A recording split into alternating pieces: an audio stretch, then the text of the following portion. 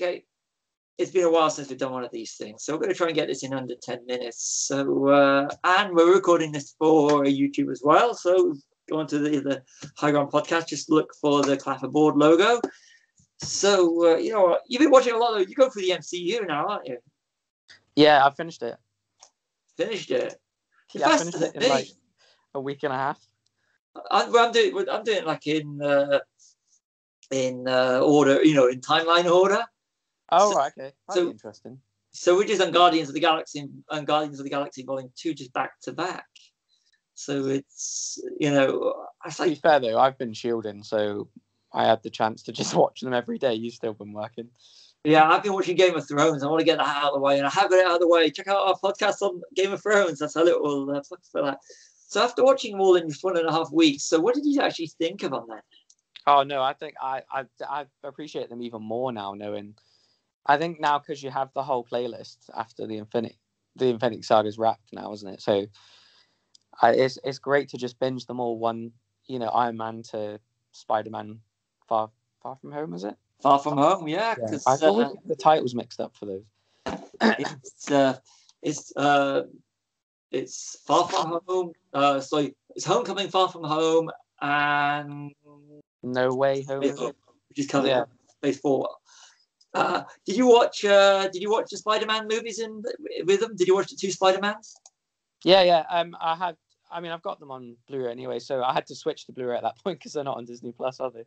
No, I've got them digital, so I'm able to go straight to that. Do you watch Incredible Hulk?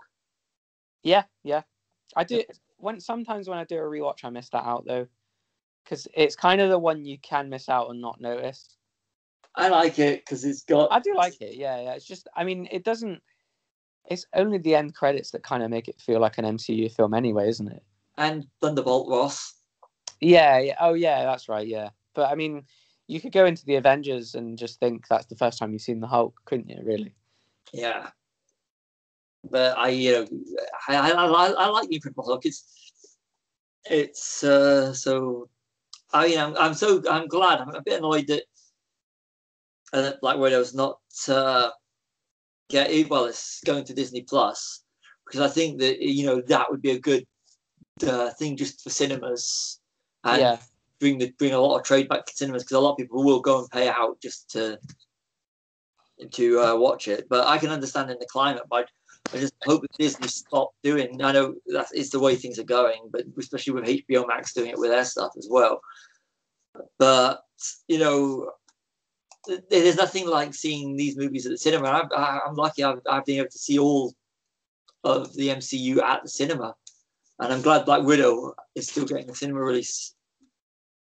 But so what's been your highlight of watching them? Well, Guardians is probably my favorite Marvel film, but I think I was quite pleasantly surprised that I actually didn't sort of hate Captain America: The First Avenger as much as I used to.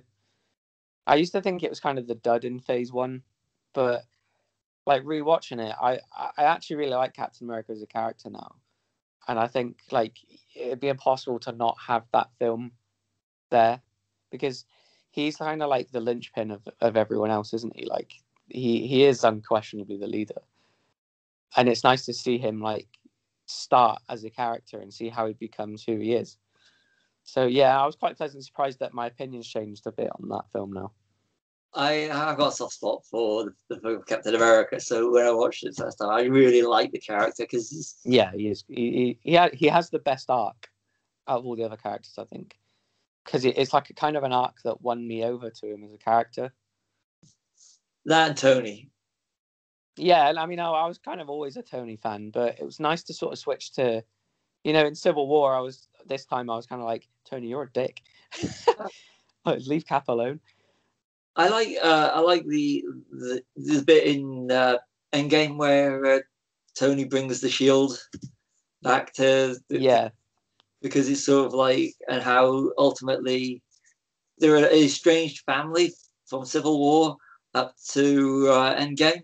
Yeah, and even at the start of Endgame, Tony still has a problem with Steve, but when the family comes back together, it's like a really emotional moment for the audience, because you may have your differences with the characters, but ultimately, and I just think that Marvel, in terms of world building, and it's superb.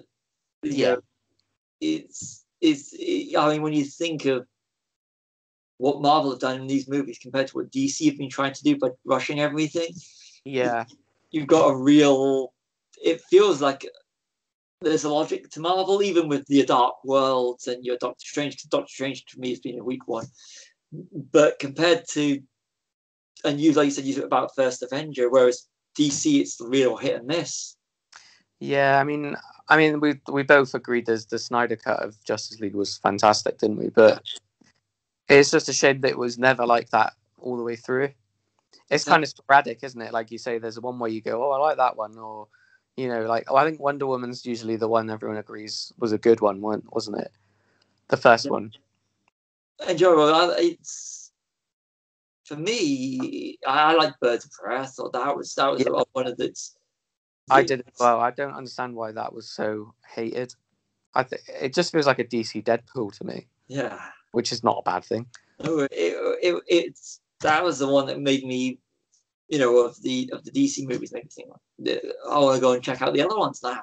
Yeah, I really want them to sort of surpass Marvel at one point, just because like Marvel have constantly been the top dog at the moment, and DC has my favorite superheroes in it. So I would like to see them get better than them for a little bit. No one wants to see them fail, do we? Like they're characters we all love, but I think Warner just don't really know what to do with them a lot of the time. I think it might change with the Suicide Squad, James Gunn. Yeah, I think that'd be good. If he's got the reins to do what he wants, which it looks like, then, but he's back with Marvel now, though, isn't he? Yeah, he's doing Guardians and Guardians Holiday Special. Holiday Special is just, that's a Star Wars piss take, don't you? It is. And I think I'm looking forward to Guardians 3 because I'm pretty sure they're going to use Adam Warlock as the villain. Oh yeah, I think that'd be cool. I'm just looking forward to see the family get back together. Yeah, and it's not going to be in Thor: Love and Thunder, and also the first family as well for the first time ever. John Watts after he's finished work on Spider-Man. Yeah, and my personal one I can't wait for is Blade. Mahershala Ali. Can't wait to see Blade. Oh, that's gonna be good. That's gonna be real good. But I'm a huge Mahershala fan ever since Cottonmouth. Yeah, same. Luke Cage. So and Green Book. Green Book's fantastic. Him and Viggo Somethingson. Mortensen, yeah, Aragorn. Yeah. So I